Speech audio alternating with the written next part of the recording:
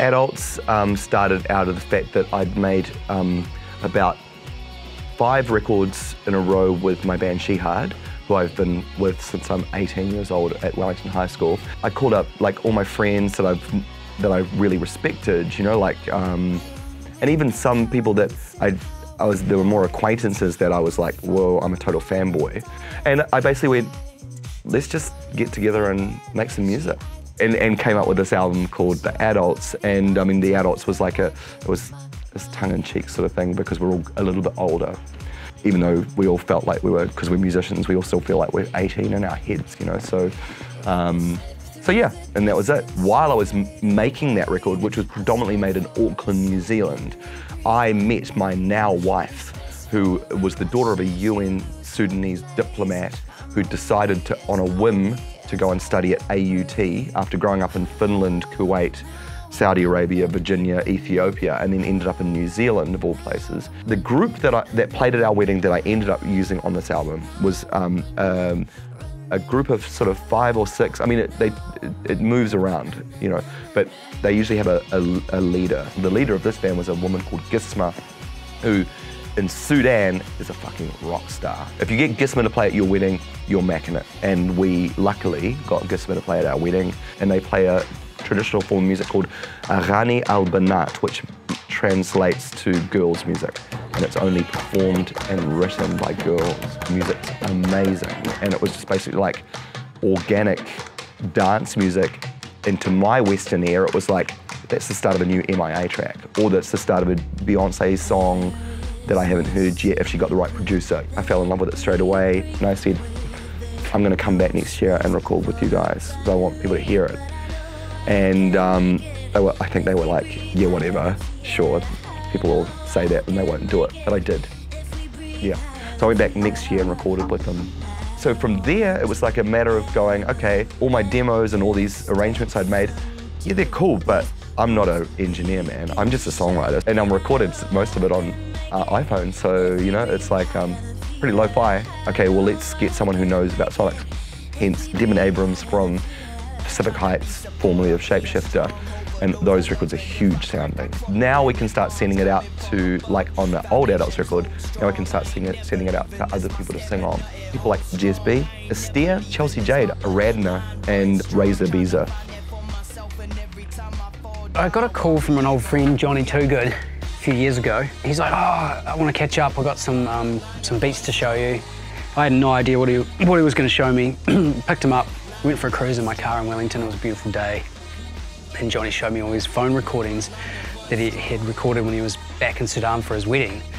And I was like, these are amazing. He'd put a few little Ableton beats to them and some bass lines, and so this is great. Well, what are you doing with this? And he was like, oh, I'm gonna make a new Adults record. And I was like, wow, cool, man, it's great. And we started talking about, I'd just released The Stillness, and he was like, oh, would you be interested in doing some production on it? And I was like, fuck, this is left field, I love it, let's do it. So we kind of started there. It was very much like a musical conversation, and then we cracked into it. I've never been to Sudan, and I don't have the intimacy with the culture that Jon does, but a big thing for me was getting the blessing from the people involved before we started making the record. So I was like, Johnny, you know, you need to go back to Sudan and get the blessing for this, and know that we're doing right by these traditions, this music.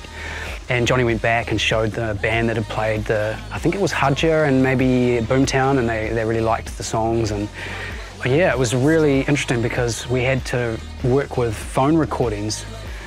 Jon had recorded all these parts just on his phone, and I always said to him, like, you got to go back and record this shit properly. And he was like, oh man, you know, it's hard enough finding the musicians, let alone good recording gear. We're just going to have to use the stuff on my phone. So I've never had to do a record where I've used MP3s off a phone to make releasable music. But that's what we had, and that was part of the magic and the vibe of those honest recordings, was getting that in there. And yeah, it was beautiful, beautiful music, Sudanese music. I had no interest in singing on this record. All I'd been listening to, apart from the Sudanese music, was hip-hop.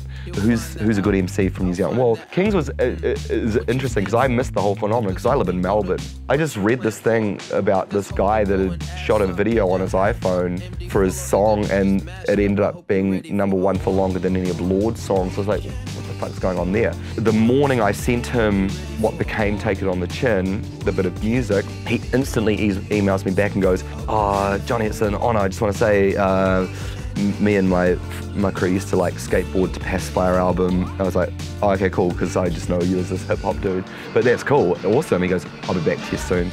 And I was thinking, yeah, cool, I'll see him in maybe 4 weeks or, you know. And then literally 2 hours later, he came back with Take It On The Chin. Verse, chorus, pre-chorus, everything. And I was like, that is a seriously talented human being.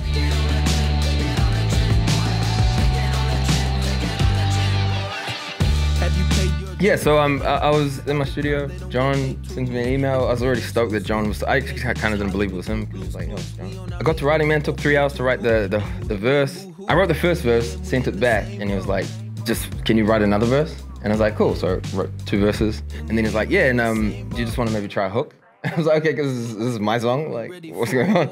So I'm singing the hook, doing the verses, and then he added this powerful like chant, the la la la that you'll hear, and Take It On The Chin. So I mean, that was how the song developed, and it was real natural, real fast. I think he mentioned it was the fastest song that they made on the album. The title song, Haja, is this like mombotone thing with like a bunch of Sudanese women playing drums in this live room, and it's like that for 6 minutes. And it's like my favorite track on that one. The word Haja is an Arabic word. In a Sudanese context, it is basically a respectable term for an older woman or a more experienced woman. It basically denotes that you definitely have lived and that you're experienced. And it's definitely not, it's not a put down, it's a respectful term. And I just thought, well, you know, I'd say the average age of the woman that I worked with in Sudan, I mean, they were between 50 and 75. Yeah, I just thought it was a perfect name for the record.